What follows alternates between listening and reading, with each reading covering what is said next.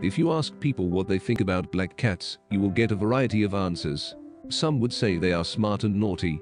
Others, they have bad luck and twists and turns. Others can say they are sweet and lovely and can be made into the best bread. To be sure, these black-skinned cats must have been misunderstood. Whether you are the owner of a cat or not, we can agree that no other domestic cat has the same rap music as a black cat. Although black cats are usually associated with Halloween, witchcraft and bad luck, these furballs are much more than creepy things. Learn about the history of black cats and how they became the idols of Halloween, regarded as auspicious symbols, and how the genes of black cats can one day help prevent certain human diseases.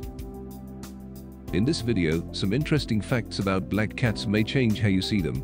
1. Cafe for black cats in Japan. Japanese fans have shown their adoration for black cats by making the world's first cafe committed to black cats. In Japan, you can loosen up easily in a space fit for the most illustrious of creatures, while being encircled by you-got-it black cats. Equipped with feline trees, raised racks, stages and passages, the cafe is home to a few felines you can pet and love. While you are approached to not get them or wake them from rest, you are urged to play and spoil them however much they might want. 2.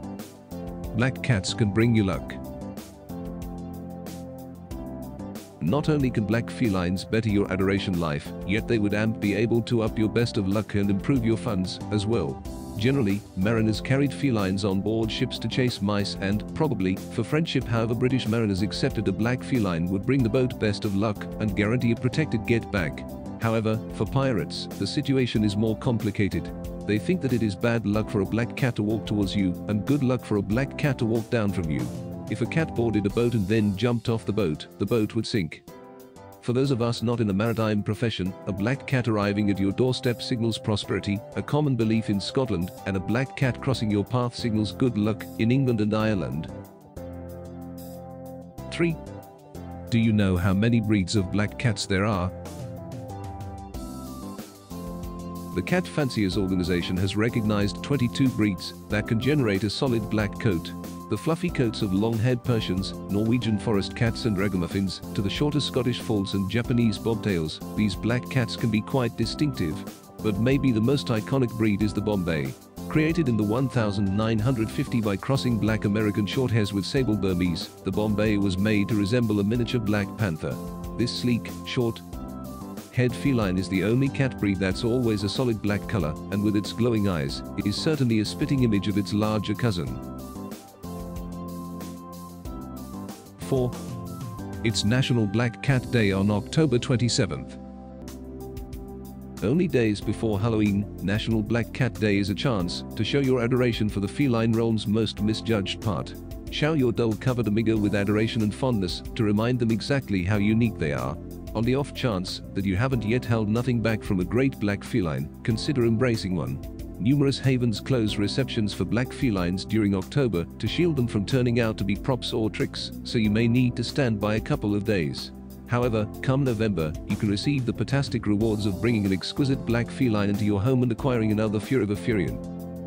5. Black cats were not always considered bad luck. Indeed, in numerous spots on the planet, black felines can proclaim best of luck. In Japan, dark felines can bring affection or fortune. An English lady of the hour accepting a dark feline as a blessing will have an upbeat marriage, while having one show up close to home in Scotland signals flourishing is on its way.